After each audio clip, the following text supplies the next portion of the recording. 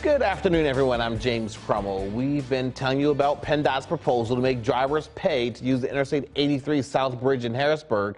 Now you get to have your say. Taylor Toshef live in the ABC 27 newsroom with the details. Good afternoon, Taylor. Good afternoon, James. PennDOT says the I-83 South Bridge no longer meets current design standards and needs to be upgraded, but that will require funding.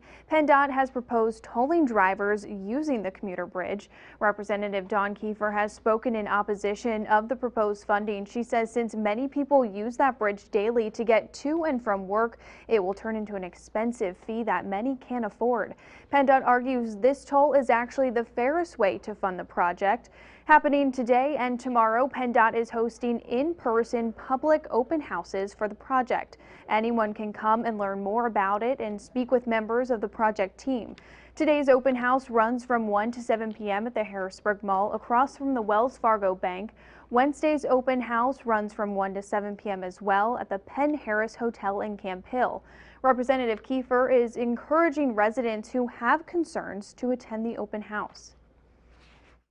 I encourage all of them to come out, to speak out. They've got to, get on record, get their voices heard, ask for them to explore other options. But if everybody sits silently, this is just going to steamroll through and we're going to end up with a toll on there. And you can also submit an online comment until November 24th. We have all that information on our website, abc27.com. But for now, live in the newsroom, Taylor Toshef. James, we'll send it back to you. Taylor, during these talks, have PennDOT officials said how much they want that toll to be? Yeah, James, that toll could be between $1 and $2. Taylor Toshef, live in the ABC 27 newsroom. Thank you very much.